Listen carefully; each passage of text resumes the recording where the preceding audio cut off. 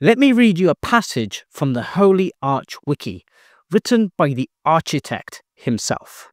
We are the Archidicts, humble servants of the Arch Linux. Wielding power misunderstood by many, our ways seem ancient, but our philosophy is clear. Embrace the KISS principle. Keep it simple and dive deep into these pages. You might emerge a changed user.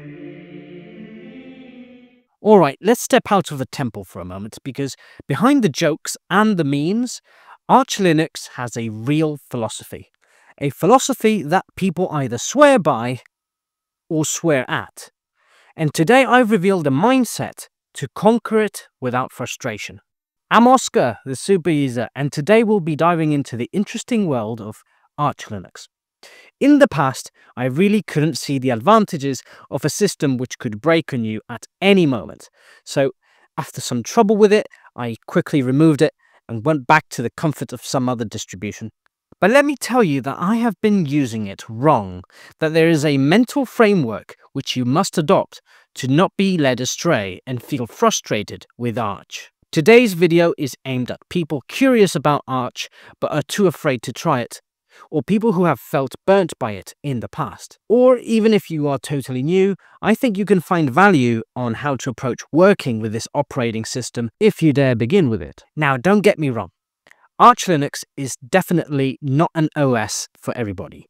It is quite unwieldy if what you want to do is just use your computer. But for specific user profiles such as hobbyists, power users, or just outright nerds, it's glorious. Hopefully for those who would never use Arch, at least the video is entertaining. So with that said, you can take the blue pill. The story ends, you click off the video and believe whatever you want to believe about Arch Linux. But you take the red pill, you stay in Wonderland, and I show you how deep the rabbit hole goes. Advantages of Arch Linux. Arch Linux is a 100% community-driven distribution, so no big enterprise behind its development. Its community of users help shape what the distro is and how it can fulfill their needs.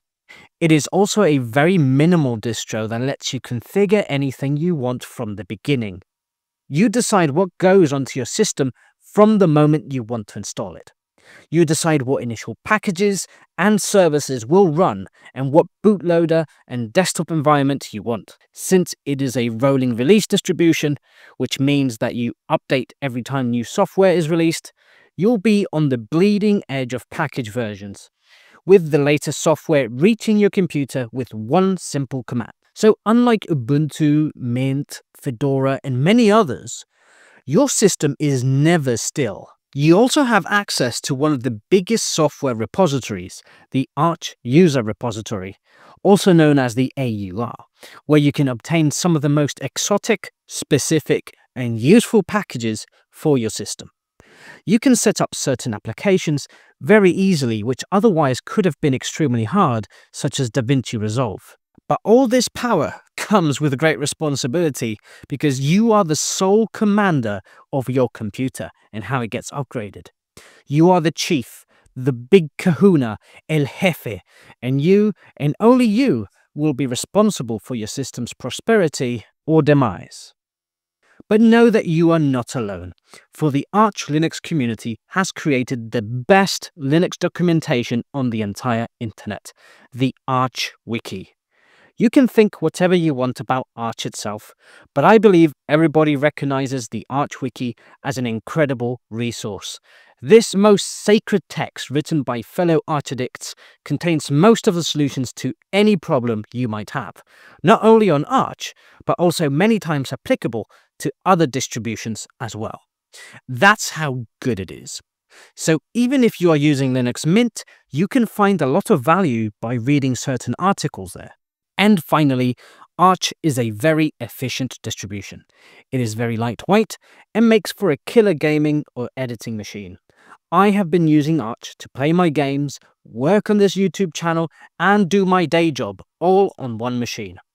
Now, you might ask yourself, how do you manage to pilot Arch daily with such a mission-critical machine? That takes us to our next point. Keep it simple, stupid. The mantra of Arch is to breathe. Yes?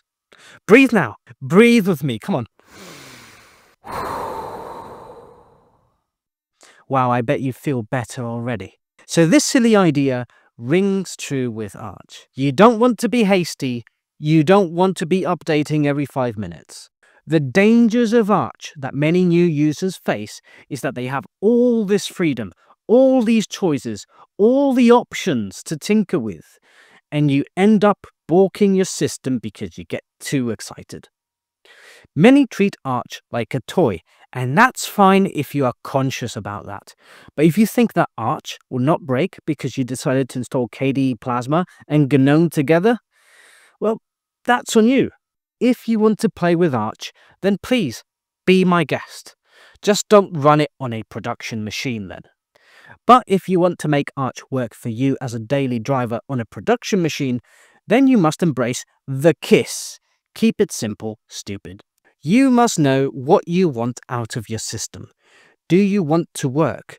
Do you want to play games? Do you want to edit videos? Do you want to set up a Minecraft server? Keep that goal in mind. Make your system work for you. At some point, you'll have to experiment to learn about certain things, but try to do it with some guidance from the Arch Wiki or some YouTube tutorials.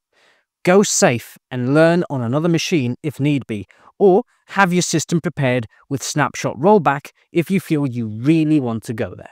Also, since you'll be getting updates almost every day, you don't have to update if you don't need to.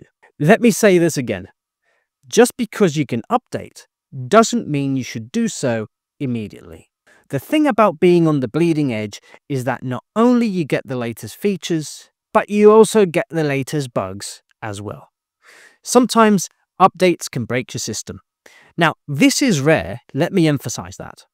But it's true that something can interfere with something else during an update. So the deal is that if you wait a few days before updating, chances are you won't even see the bugs because they'll be fixed by then. It's always a good idea to bookmark the Arch website to check the news section if they announce any breakage of packages before you even update. I myself let my updates accumulate until the weekend, and it's the only moment I update. And even if I need to exceptionally update midweek to install a certain package I need, you can do so generally with little risk. Also, a word of warning for the AUR.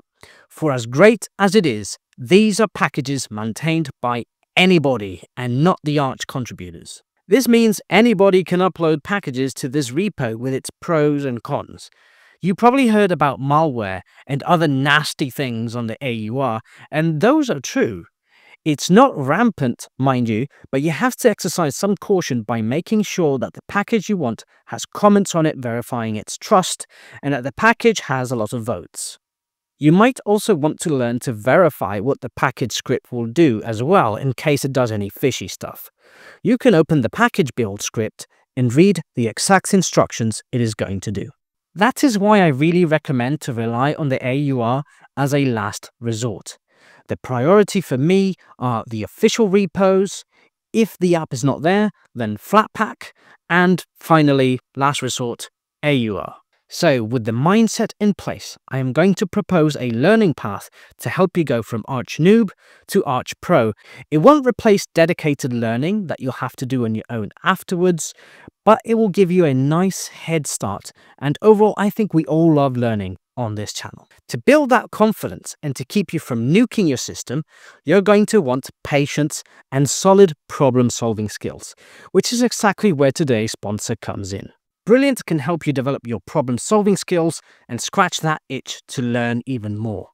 I've been a Brilliant user for quite some time now, and I must say that it has helped me tremendously to understand the fundamentals of programming languages. I don't have a programming background myself, and Brilliant makes it so accessible to learn on your phone or computer with its thousands of interactive lessons in math, science, programming, and data analysis. You know, brain-tickly topics. I just get excited just mentioning them.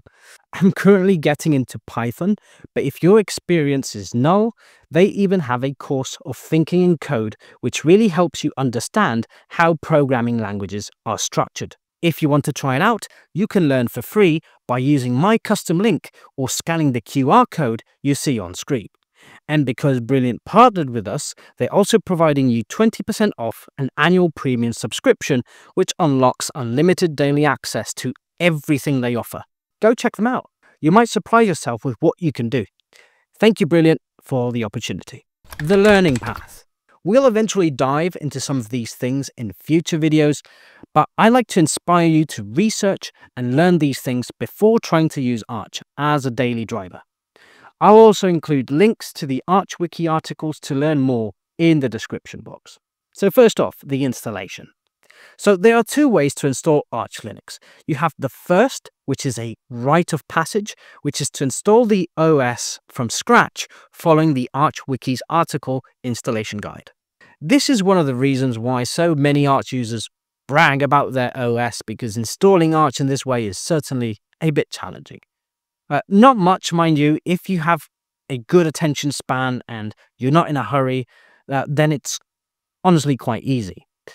The Arch Wiki does a fantastic job in holding your hand, and you should be done in an hour for your first time. But keep in mind, you'll be building a system entirely from a terminal screen, setting up the bootloader, the directory mounts, and setting up the services you want, all from scratch. It's super cool and a great weekend project, to be honest. I do recommend that any Arch user goes through this process at least once in their lives, because you learn so much about how the operating system is built. But you don't have to do that now. You can get to the fun bit, which is using the OS, by the second method, which is using the Arch install script. Now, don't let anyone make fun of you for using this, honestly, but this script basically automates the whole installation using a TUI, or terminal user interface, where you just specify what you want. Nowadays, I just use the script because it does exactly what I need, and I have a fully functional Arch system in a matter of minutes. 2. Learn Pacman. No, not that one. Pacman is Arch Linux's package manager. Seriously, take some time to learn about Pacman's flags, which are the different options and operations it can do. You should know how to install packages, remove them, and do full system updates. That's basic. But you should also learn that you rarely have to use pacman-sy, if ever, because that can lead to partial system updates, which can break on you. Sometimes you also want to pin a package version. You want the rest of your system to update except a certain package for whatever reason. Maybe the new version is buggy and the package doesn't work, so you just go back, you install the previous version, and you pin it, and that way you can make sure that that package stays on the version that works for you. 3. Learn about package maintenance. Installing and removing packages is nice, but what do we do with all the waste they leave behind? Yup, at some point you have to learn how to clean up a bit. There is something called the package cache, where old package versions are stored.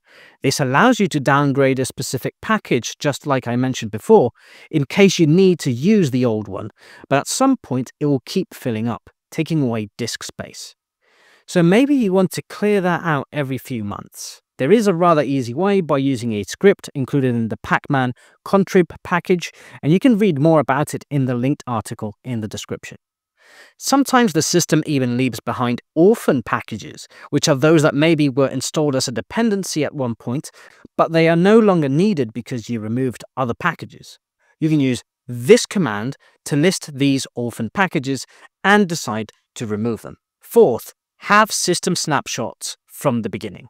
When you install Arch, I do recommend you do it with the Btrfs file system and set up Snapper to generate system snapshots, which allow you to roll back in time in case you break something. If you are using the Arch install script, it can do this for you. If you're using the manual install, I encourage you to look up the corresponding articles linked below. This can be a lifesaver because you'll be able to boot up into an earlier version of your system right from boot up in the grub screen, which is the bootloader I recommend having for snapshots. So even if your system is unbootable, you can boot up from a prior snapshot. 5th, how to chroot. This final step is maybe the most complicated, but if you learn it, you'll be able to fix your system most of the time. Say for some reason you messed up Grub and now you can't even access your snapshots. You can do this with another Linux bootable USB drive. It can be the Arch ISO or even the Ubuntu ISO. The goal here is to enter your broken installation as root using this other working system. Once in, you can run commands inside the broken system as usual and fix your Grub bootloader. I'll also link to the corresponding articles in the description. Finally, document what you do. This is kind of optional and subjective, but I do believe in its usefulness. The more you do on your system, the less you remember what's going on under the hood. You don't remember what commands you run or what services you enabled. Now, there are ways to know and check, of course, but wouldn't it be nice to have a master document which tells you outright what your system has? I use Obsidian for my note-taking, and I have a dedicated Arch Linux setup note with lists of packages, services, and other tidbits I want for my Arch system. Not only does it help me keep track of what my Arch installation has, but it also makes installing a fresh system in the future a breeze, just by copy-pasting the commands and instructions I wrote and saved. This, of course, is up to you because it is not a system integrated feature. It's not essential, but I think it is the icing on the cake for a nice, controlled Arch system. Now that I think of it, I wonder if there is a Linux distro that actually forces you to write down what goes on it.